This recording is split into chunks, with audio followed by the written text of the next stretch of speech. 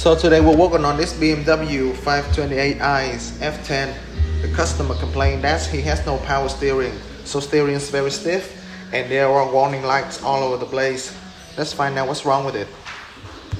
So we've got EPS and ABS warning lights, and we've got absolutely no power steering. So I did a quick scan of the car, and what I noticed immediately is that we have no communications with our electronic power steering.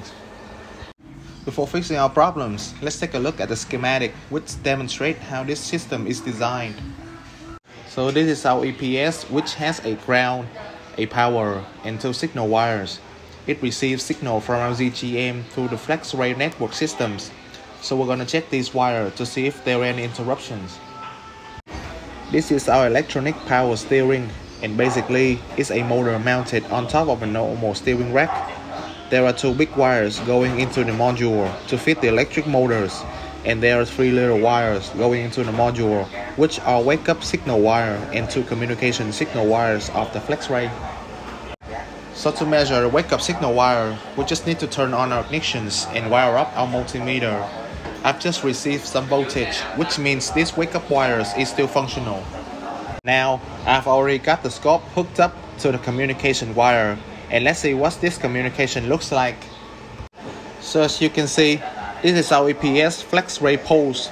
It's very different than what it's supposed to be, so we can conclude that something is wrong with our communications.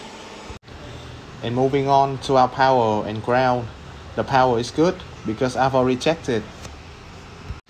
Now I'll check the ground of this motor, and what I found is the other end of my ground wires bolted to the bolt joints is very loose, so this might be our problems. Now we're going to tighten the screw and remeasure our FlexRay signal. As you can see, this signal pattern is completely different than before, and this looks exactly like what it's supposed to look like. I think at this point the problem might have been solved. Next, we're gonna go ahead and delete the fault code and turn on the engine to see whether the symptom is still there. As you can see, there's no warning lights on the dashboard, and we can see the power steering is back to normal.